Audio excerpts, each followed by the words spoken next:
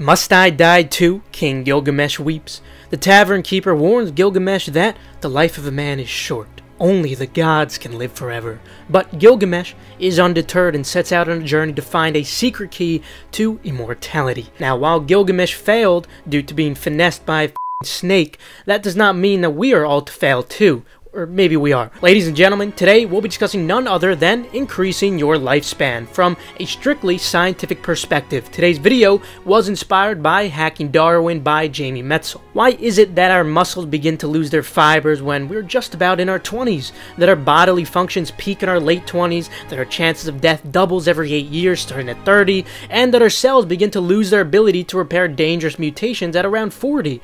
For the overwhelming majority of history, the average human lifespan has been quite short. If you didn't die in childbirth or through one of the countless infections in your early years, chances are that later in life you'd be killed by some accident or predator. Hence, the average lifespan for humans was only about 18. By 1900, it was a whopping 47 in the United States, by then one of the most advanced countries in the world. Today, the average lifespan worldwide is about 72, 79 in the United States, 85 in Japan, even though it's only around 50 in many of the poorest African countries, unfortunately. The first step in exploring how long we could potentially be able to live in the future, we must understand what aging is. While everyone understands aging intuitively, aging is actually extremely complex. Some scientists have thought of aging as a series of changes that make an organism more likely to die, others as a progressive decline in ability to do things, others as an increase in inflammation levels or oxidative damage to the body, and even others as a decline in the body's ability to activate the stem cells needed to keep cells in good repair. Whatever the definition is, aging is the leading cause of death among humans, since the diseases that kill most of us are diseases of aging. Heart disease, cancer, chronic lower respiratory disease, for example, account for over half the deaths within the United States. Curing any one of these diseases doesn't really help too much, since you'll still end up getting by another one at the end of the day. You could eliminate all the cancer in the United States and life expectancy will only go up by about 3 to 4 years. In conclusion, if we really want to extend our overall lifespan, we'll need to worry less about countering each of these individual diseases and rather how to slow aging itself. With that said, let's begin investigating. Scores of studies have reportedly shown that calorie restriction extends the life of yeast, flies, worms, mice, rats, and many other organisms too. Studying this effect in mammals and of course humans is very difficult though, since we are living for much longer, making the studies take significantly longer to conclude. Nonetheless, starting in the 80s, scientists set up a few studies to measure the impact of calorie restriction on macaque, a monkey that shares 93% the same DNA as humans. The calorie-restricted monkeys lived an average of 3 years longer and remain on average healthier than the others living in the same conditions but with non-restricted calories. At least 4 of the monkeys in one of these studies exceeded all previous records for the longest-lived macaques in captivity. In other words, these were beyond promising results for this theory. Now, why is this? Why is this happening? Why does eating less result in a longer life? Well, it's actually quite simple. As you eat in a caloric deficit, your metabolism begins to decline. A lower metabolism leads to a decreased rate of living. A lower metabolism thus translates to less wear and tear on the cells, less work for them. Now, this is not to suggest that you should attempt to always eat in a caloric deficit. That would actually be impossible, since your metabolism would eventually continue to adjust until it got to a point where you would not be consuming sufficient calories to survive. So you definitely could go too far to an unhealthy point with this. However, some occasional caloric deficits or even short water fasts may be beneficial to one's long-term health, since it can reduce your metabolism and then you could choose to maintain that metabolism at a new maintenance caloric level. So perhaps we should reconsider how hard today's society is pushing the body positivity agenda. I personally see it as irresponsible to the human species, as it influences people to disregard their health. Cancel me if you wish, but I think we need to start acknowledging the health implications of this rather than just virtue signaling to seem like good people and for companies to boost their ESG score. Again, I'm not suggesting long-term caloric deficits, but what I can say is that long-term caloric surpluses certainly have a negative effect on your lifespan and overall health, since your metabolism will be higher and thus causing your cells more wear and tear. To add on to this, a recent comprehensive study followed more than 650,000 people for an average of 10 years and analyzed nearly 100,000 and death records in an attempt to quantify the benefits of exercise on lifespan. The study found that 75 minutes a week of moderate exercise led to almost 2 years of added life expectancy compared to sitting on a couch frequently. Adding 2.5 to 5 hours of exercise a week added 3.5 years, and an hour a day, or 450 minutes per week, added about 4.5 years to life expectancy. Well, okay, so reducing your metabolism and exercising might lead to a couple extra years of your life best case, but that's still not amazing. Nonetheless, it is still worth noting. What about the super agers, people who live over 100 years old like Jean Kalman? What the f*** is she doing? Well, it's actually less about what she's doing and more about her winning the genetic lottery in these cases. Introducing Nur Barzilai, director of the Institute for Aging Research at the Albert Einstein College of Medicine and one of the world's greatest experts on aging. Nur and other researchers found that while many people over 100 would be expected to pick up diseases like Parkinson's, Alzheimer's, and cardiovascular diseases at higher percentages, somehow these people over 100 didn't. His team zeroed in on a gene, APIPOQ, common in most people, but absent in these superagers, which seems to protect them from inflammation in the arteries. Other researchers have identified tens of genes that, in one expression or another, seem to protect against brain disorder and inflated cholesterol levels, provide additional protection against Alzheimer's, and generally increase lifespan.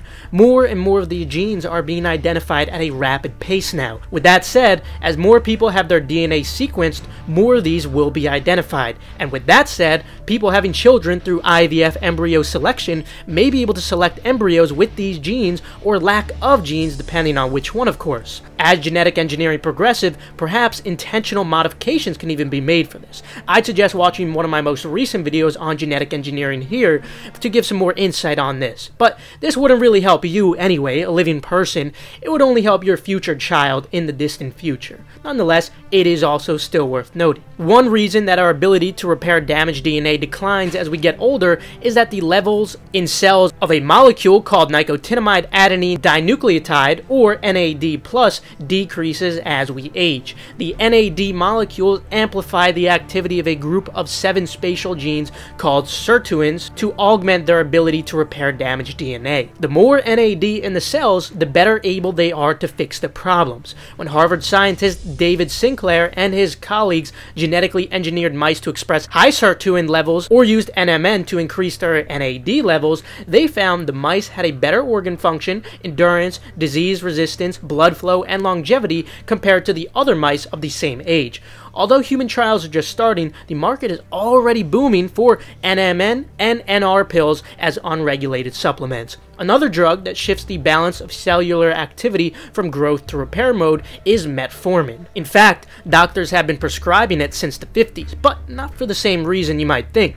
In 1994, the US FDA approved it as a treatment in helping diabetics keep their blood sugar levels in check. Today, 80 million prescriptions are filled every year in America for it. A 2005 study found that metformin reduced the risk of cancer in diabetics. Now, a 2014 study found that diabetics taking it not only live longer than diabetics not taking it, but they even outlived the control non-diabetic patients as well. Male mice given the drugs lived an average of 6% longer than those weren't as well. With all these findings, scientists concluded that metformin was not just impacting a few individual diseases, but rather having a systematic effect on entire organisms, making people more like those centenarians with the blessed genetics like Jean Kalman. This makes sense since insulin tells our cells it's time to grow. Too much of it, like overeating at the dessert bar, our cells overinvest in growth at the expense of repair. When we moderate our insulin uptake through diet, exercise, caloric restriction, or metformin, the cells shift back to repair mode. This helps us reduce oxidative stress like the quahog clams, which could live for hundreds of years and better fight diseases like naked mole rats. NAD boosters and metformin may be some of the first drugs that target aging, but they are certainly not the last.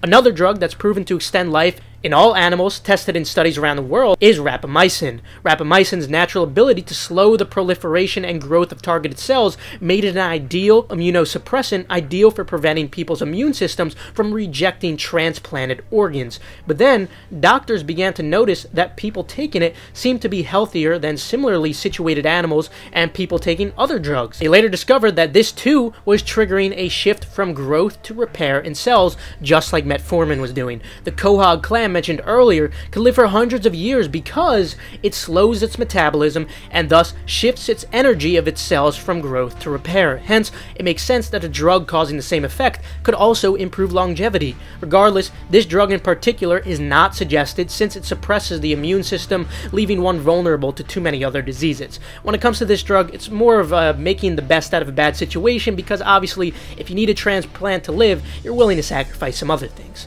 Moving on, when we're young and healthy, our cells divide regularly to replace themselves. As we get older, some of them stop dividing. Rather than dying and getting flushed out though, these zombie-like senescent cells secrete molecules causing increasing levels of inflammation and tissue damage. Now this isn't entirely a bad thing though, since they also help suppress the growth in cancer cells and tumors. We wouldn't want to get rid of them completely, it would rather be better to prune them. After scientists genetically engineered and then activated a transgenic suicide gene in mice, they not only lived 25% longer, but they also regrew lost hair and stronger muscles and better functioning organs. And now the race is on to develop and test a new class of drugs called senolytics, designed to prune senescent cells to treat specific diseases of aging and potentially expand both health span and lifespan. Now, there's also been some extremely interesting studies regarding blood swapping. Now, just because the TV shows and movies make it seem cliche, that doesn't take away from the fact there's a lot of scientific evidence backing this. Hence, this is actually something I'm considering making a dedicated video to in the future. As of now, though, that is about it for today. In conclusion, if you don't have gifted genetics like Gene Kalman did, your best option is to shift your cell's activity from growth to repair to increase your lifespan. At least, that's what we could do as of now. While I can't advocate taking any drugs I mentioned today, what I can suggest is exercising regularly and not overeating.